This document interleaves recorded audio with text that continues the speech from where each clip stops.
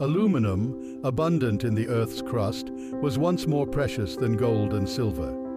In its natural state, aluminum is bound tightly in compounds, making extraction challenging.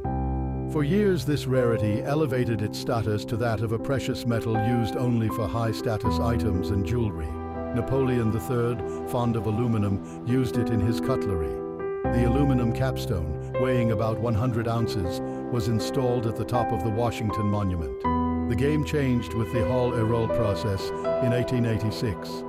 This method made extracting aluminum more efficient and cost-effective, drastically reducing its rarity and value. Today, aluminum is integral to modern life. Its lightweight yet strong nature makes it ideal for aircraft, automobiles, and packaging. This journey of aluminum, from a rare jewel to a cornerstone of modern industry, mirrors humanity's progress in mastering natural resources.